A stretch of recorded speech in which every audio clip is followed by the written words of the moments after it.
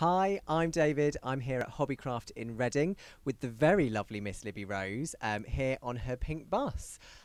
Libby, hello and welcome to Reading. Today you're going to be talking us through a make. So do you want to tell us a bit about yourself, what we'll be making and what people will need?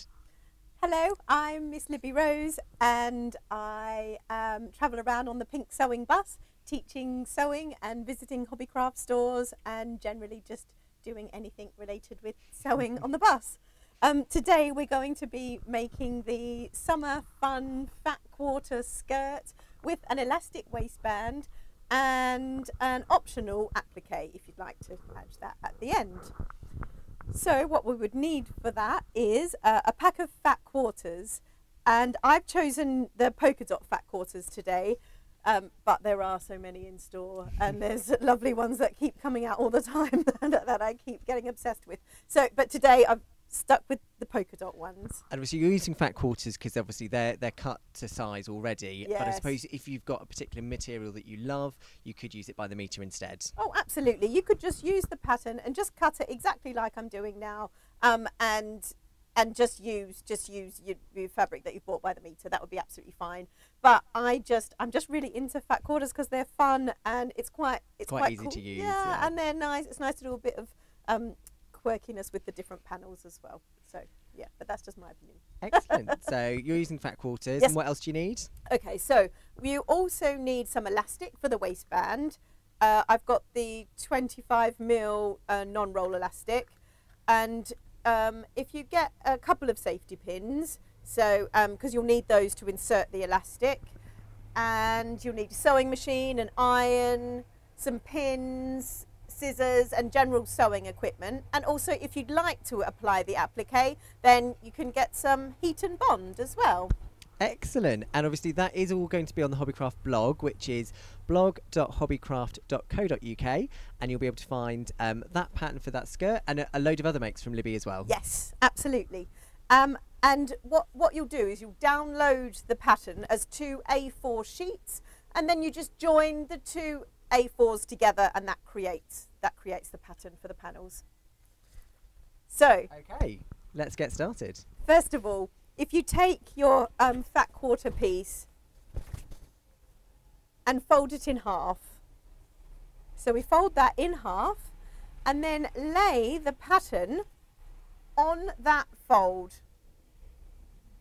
So we lay the pattern on the fold of the fabric, so lay it up nice and close there, and then you want to pin it on, and you're going to cut around the edge here, and you'll do that again 4 times. Now this, I've done my skirt with 4 panels, and that's great for a child's skirt, or if you want it as an adult skirt, say a size 8 to 10 for an adult skirt. But you can add more panels if you'd like to make it bigger.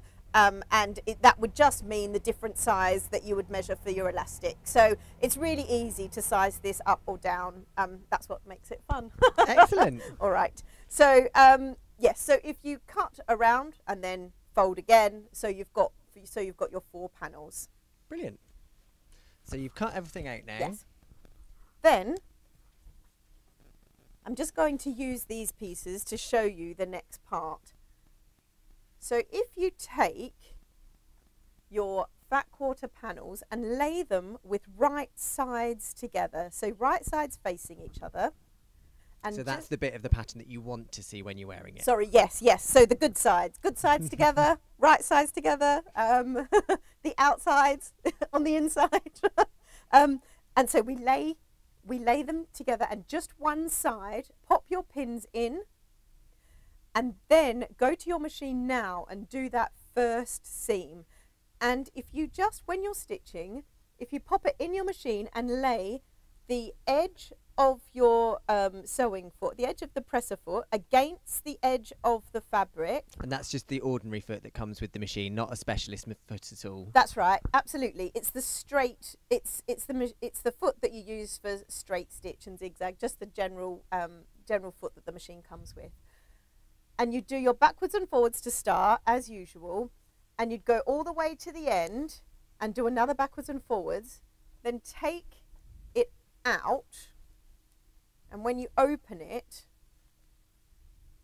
you're then ready to attach the next piece. So you advise sewing it all as you go along rather than tacking it all together Absolutely, and then sewing. absolutely. And it's only from experience, because before, when I've pinned them all in advance and then I've got pinned ones sitting in my lap, you can get little pin pricks from the pins. So I just suggest, you don't have to, but I suggest if you want to avoid getting It's a pin bit safer, especially I suppose if you're making it with your children, you know, Yes, definitely safer to do it as you go along. Just do one at a time. Excellent. So one seam, open up, and then you're ready to pop the next one. Again, right sides together, good sides facing each other, and go down that line. Excellent. So I'm just showing you that in miniature so that I can go to... Blue Peter style. Here's Absolutely. one you've made earlier. Here's the seams that I put together earlier, just for ease. So then I've got all 4 panels and so I sewn up. suppose at this stage, before you sew it together, you would check to make sure that it does fit round. Absolutely. So you check on yourself or on your model that you've made it for, that you pop it around your waist and see if it nicely overlaps each other. You want to give it that nice overlap so that when you attach, when you feed through the elastic, you've got a nice gather. So if you see this skirt, we've got a nice gather there. So that means that it just will pull in with the elastic.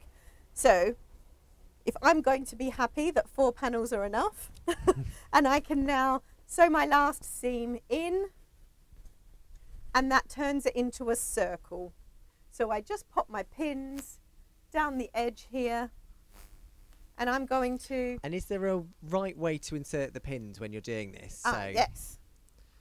Good.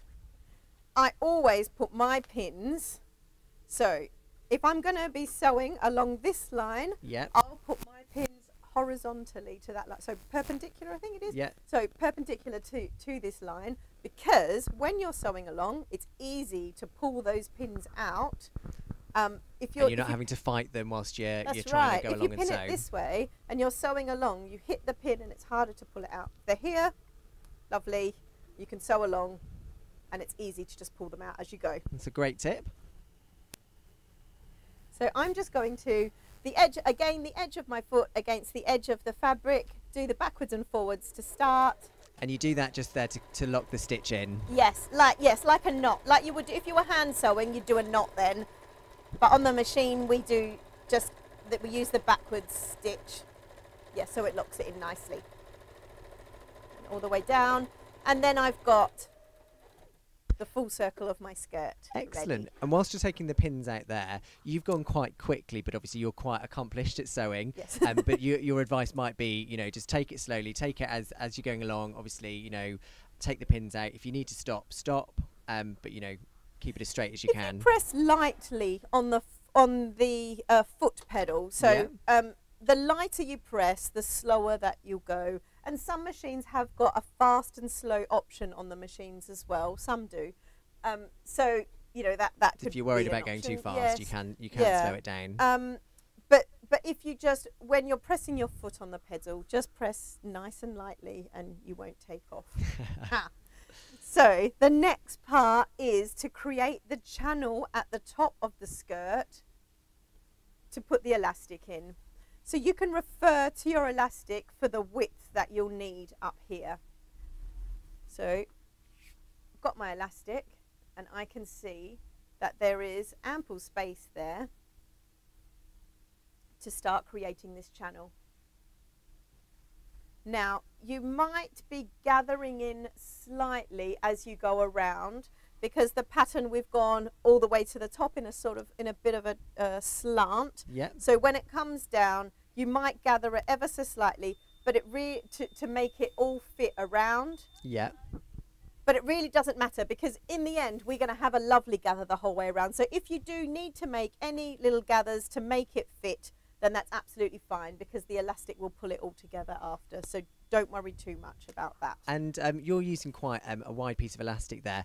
Would you suggest that that's the sort of ideal width to use for this sort of skirt? I think so. I just think it's really nice to have that width of elastic.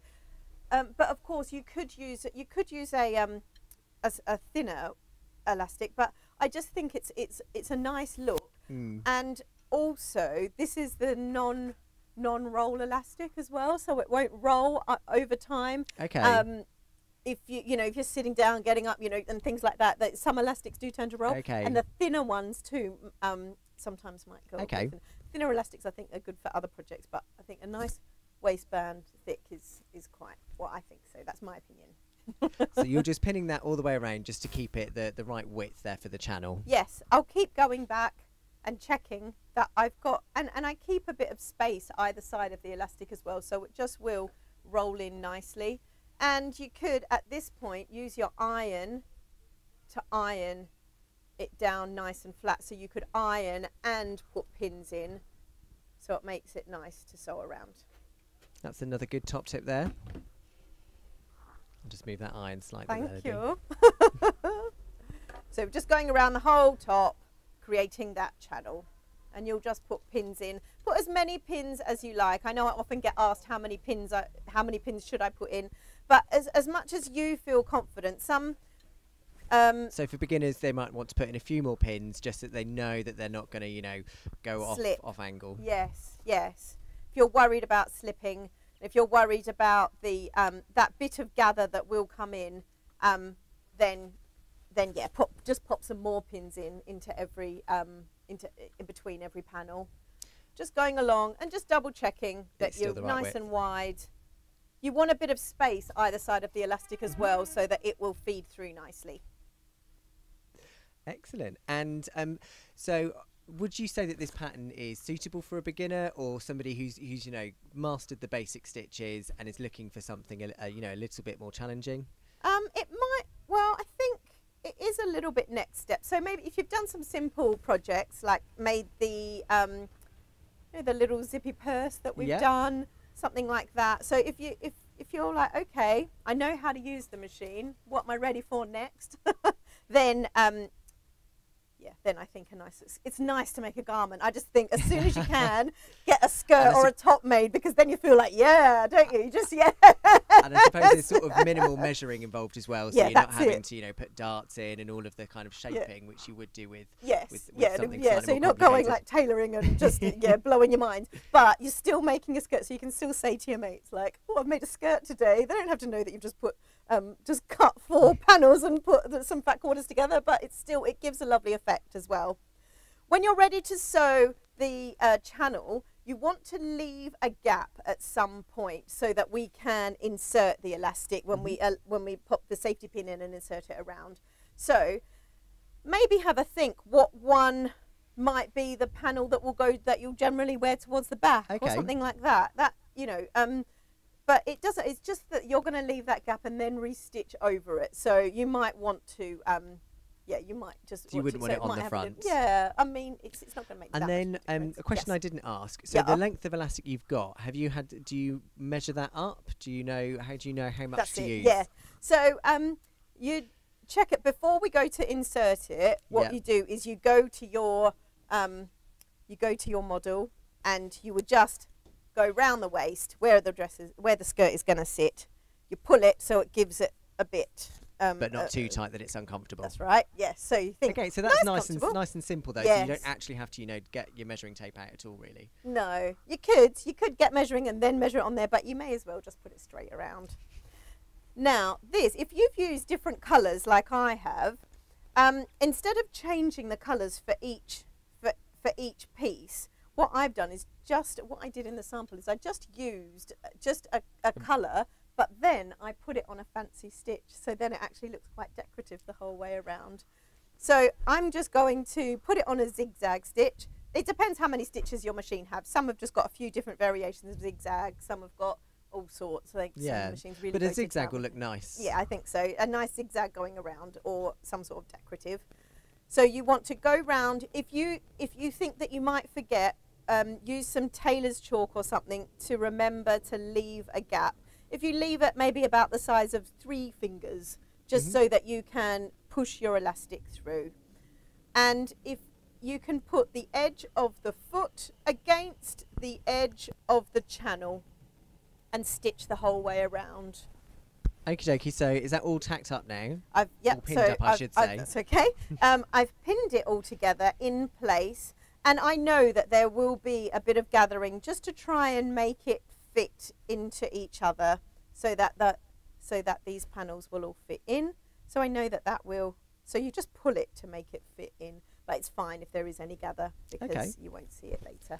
I'm just going to zip round. So when you're sewing this bit down, Yes. you're sewing effectively on the inside of the skirt. Yes, so that you can watch the edge of the channel line. So you can Keep it at the same length all the way around. Yes, and that will keep it nice in a straight line as well because you've pinned all of that in place. So I'm going to change it to my zigzag. Still doing backwards and forwards. Just at the start to keep it secure. Yes. And then when I need to keep the gather in, I do that now. And I just keep going around and keeping all of that in to make the waistband at the top.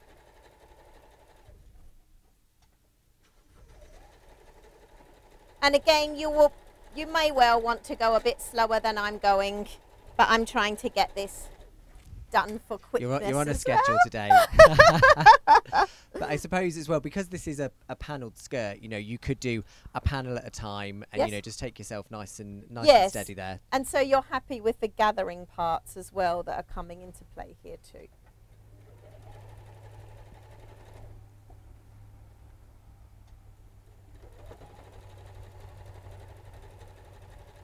So I'm just going to keep going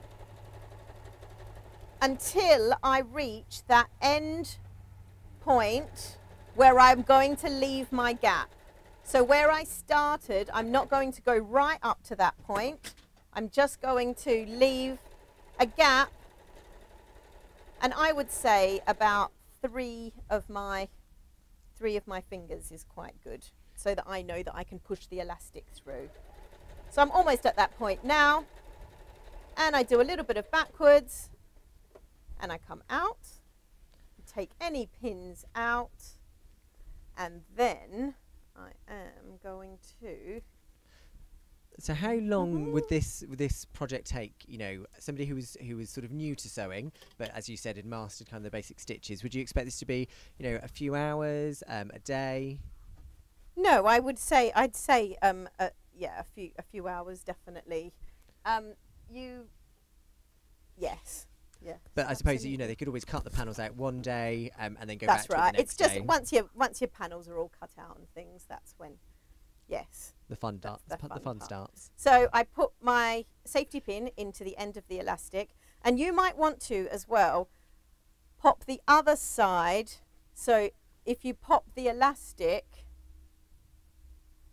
just to hold it in place so that doesn't okay, disappear, so it doesn't back disappear into the skirt. Yes, yeah.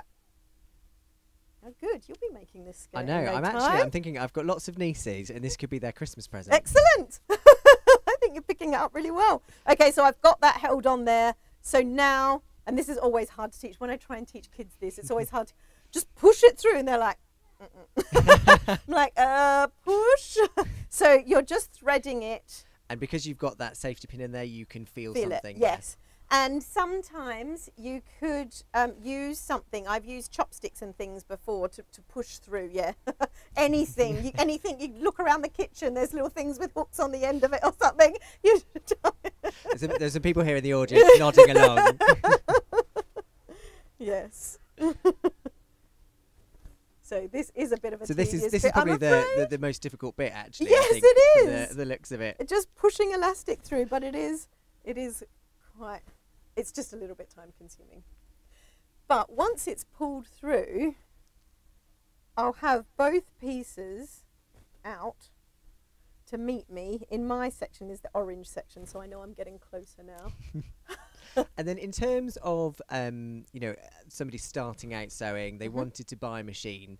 You know, obviously, I suppose you wouldn't suggest they start out at, you know, an all singing or dancing machine.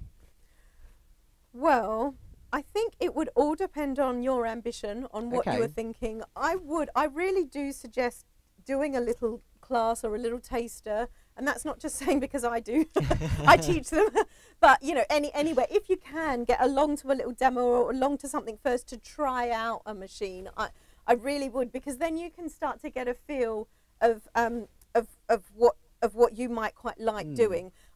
I know, I mean, I've been there before where you have all of these lovely thoughts, and then you and then actually when you start doing it, you think, oh, I don't even want to be doing that. So you could think that you're wanting to do all these lovely interiors, but then when you start to learn piping and things, actually I much prefer not to be doing that anymore. So it's, yeah, I think it's a good idea to get to do some little trials first on machines, or just yeah, just to give yourself a bit of a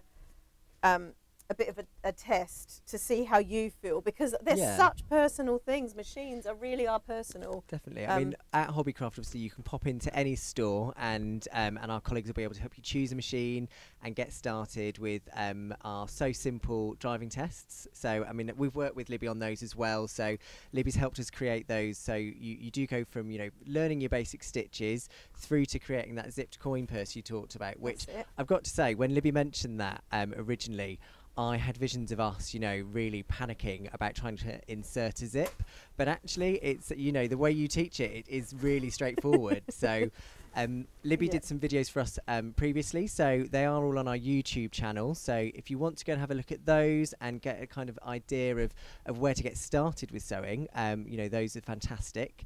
And as we mentioned, this project, along with many others, are on the blog at blog.hobbycraft.co.uk. Is that giving you enough time there? Yes, lovely. So now I've pulled the elastic through and I've met each other.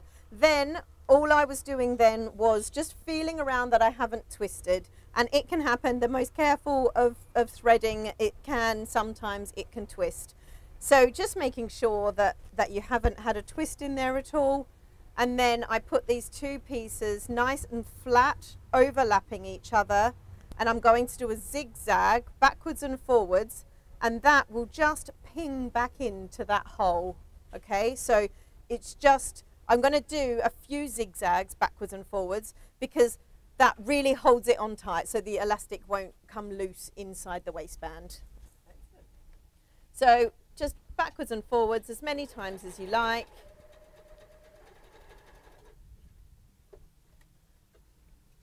And then I know that that's going to hold in nicely. You'll cut your threads better than me. Now I'm pulling it all into place, and then this, where you've left your hole, you'll want to go back over and join those two bits up. Sorry, my threads. I'm doing this very quickly, so I do have loose threads around. So you want to join those two bits of zigzags up. And once they're joined... But I suppose when you're joining those up, you don't want to obviously trap the elastic in that. You want the elastic to be free. Yes, so that's why we left a little bit of gap as well. So it wasn't tight up to the elastic. So you push that elastic as far away as you can. Actually, yeah, that's a good point. Pop a pin in there to hold it away. So then you can just stitch across to join that bit of elastic up.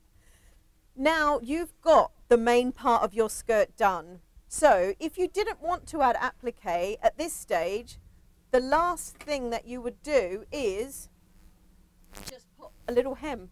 Now if you were like, okay, that's enough sewing for today, I just want to be able to wear this skirt, what you could do is pinking shear the whole bottom, and that would actually look quite cute as well, especially for a child's skirt. So you could go around with the pinking shears, or there's zigzag type of scissors that you can get, and that will stop any fraying, and it might look quite cool along the bottom as well. So you could just pinking shear, zigzag the whole bottom, or if you want to do a lovely finish, you would go... Let's see if I can show you. So sort of like, I suppose, the similar to the channel at the top, but a much smaller overlap. Absolutely. You go fold it once and fold it once again, about 1 centimetre and then 1 centimetre again. You could pop your iron as well to iron that nice and flat. Now I'd I suggest doing it this way. So you're folding it up and the raw edge is really tucked away inside. So it can't fray. Yes, but also because this is a skirt that will stick out, when it flips up, the hem still looks nice if you're sort of, you know, if it's, because it's a fun sort of skirt that flows out, then you don't see any raw edges at all along the bottom. And again, you've just used a decorative stitch on that one. I have, yeah. I use the same. On this one, I use the same decorative that I used at the top. And I think I'd do that here again. I'd put a zigzag along the bottom as well, just so that it matches in nicely. So that, this part here is, now that you can just get really tedious. So really take your time with that, because if you want to do it, just do it nicely. Keep going along 1 centimetre and then 1 centimetre again the whole way. Excellent. And then you just will sew along there. If you iron it flat as well, you can sew along and just watch the edge of the foot against the edge of the fabric the whole way along the bottom. And yeah, you could do that in your decorative stitch as well. And or just pinking shear it, because that's quite fun too. And you mentioned about this applique patch. So if you wanted to put on one of those. Okay. So then once hem's done and everything, and you're happy, and you could even do this at a later stage to jazz up your skirt. So I've got a heart. So I've cut out a heart with a bit of embroidery on it.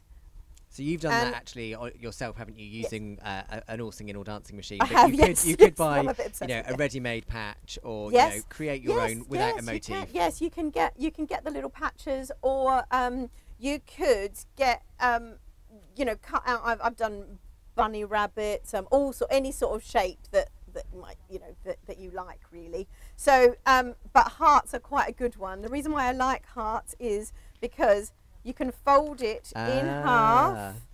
So you fold your fabric in half, and all you need to do is get that one side correct, and when you open it, you've got a nice heart. Genius. The same on both sides. And also, when you're sewing around a heart, you it's good for practicing, because you're doing straight curves. You can go, when you get to the top bit here, you put your needle into the machine and all the way into the fabric, turn and around. So you're practicing your curves and you're practicing your straight as well. If you just to apply it onto the skirt, if you just follow the instructions on the heat and bond, so you cut out, this is what this is, it's a heat and bond. You cut it out, you pop it on to the back of the applique first, and then I'd iron that on. But make sure you get it the right way round. Yes. Because I have seen this before. Not Libby, I will point out. But yes, I have seen it before, where the iron has gone down onto the heat and bond on the adhesive side. And yes, many an iron, so I'm sure. A shiny bit that does, it doesn't feel sticky as such, but it's sort of, you can just sense that that's your side. I suppose if you're worried as well, you can always use a tea towel in between again, just to make sure. But then this side is just paper, so I'm going to pop that down. Yes, and to be 100% sure, just use a bit of scrap fabric or a tea towel or something and put it on top of there again. Now, if I put that nice and hot onto here, then I'm excited. When I pull thank you.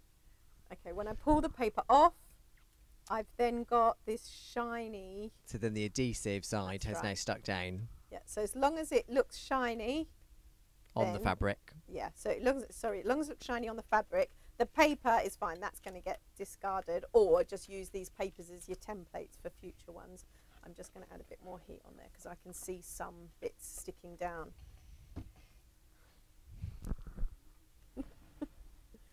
I'm ever so worried about this iron. So I can see it nice and shiny. Not sure if you can see how shiny that is, but that's nice and shiny. I know that there is lots of lovely stick on there. And then again, so although you've put that through, that's not sticky yet, is it? No, so it's not. it's not sticky. It needs to be heated again to apply it to here. So I can't just put it there and it's done. I'm going to now work out the position that I would put it onto the skirt. Pop it nice and flat. Maybe at a jaunty angle. Love a jaunty angle. Yes, me too. And then this one you would put a piece of fabric or a tea towel on top, definitely for this one, because if there's any bits of glue hanging over the edge, no matter how good your cutting is, there always seems to be a tiny bit of glue hanging off the edge, and then that will make it curl up and it'll stick to the iron, and it's not so good. So if you use a scrap bit of fabric or a tea towel, or I can't think of anything else right now to suggest, but a scrap of fabric or a tea towel, and again I apply my heat. All of these instructions are on the back of the heat and bond as well, so don't worry, you don't have to remember everything that I'm saying for this part, because they are good instructions on there. Because I think my first thought with this was that you would have had to have sewn this on, but actually the heat and bond just makes it much easier, doesn't it? Because then when you go round to do your finishing stitching, it's in place, it's not going to move, it's not going to fall off. Yeah, the heat and bond come in different different weights as well, so some they are that you don't need to stitch around as well, so they actually say that these ones don't need stitching, but I quite like it. I like a bit of stitching around my applique, and also the reason why I like using these for applique, and the reason why we do it is because if we had just pinned this fabric on here, you would guarantee that at some point you'd bunch it up, and then you'd get a lump in your stitching around the outside. So if you can see on this one that I did earlier, I've stitched the whole way around the edge and it's sitting nice and flat. So that's held on. It also, the heat and bond gives it a bit of strength behind it as well. So you've ironed it on. So would that be safe to wash as well? Yes, now you can, yes. Oh, so that's great. And you can just stitch around in a decorative stitch around the edge. Excellent. Well, thank you very much, Libby. It's my pleasure. Your very first kind of on-air experience from us. But as Libby's mentioned, all of the projects are on the blog at blog.hobbycraft.co.uk. And you can also book on to Libby's sessions across the country